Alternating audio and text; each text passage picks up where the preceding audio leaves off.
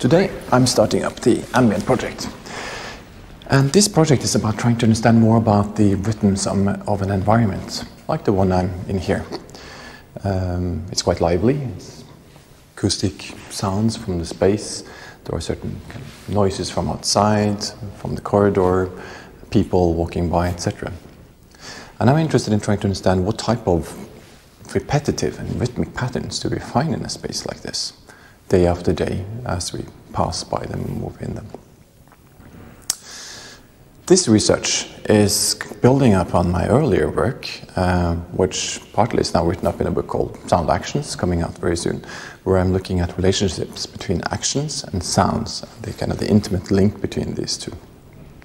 It also builds on my most recent research, which has been on human micromotion.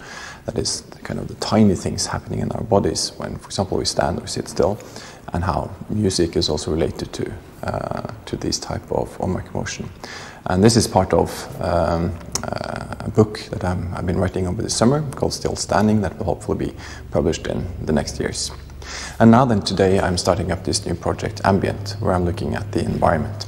So I've been moving from the kind of particular, the sound actions, to the body and to the environment, and then hopefully kind of trying to also to look back again to the sound actions.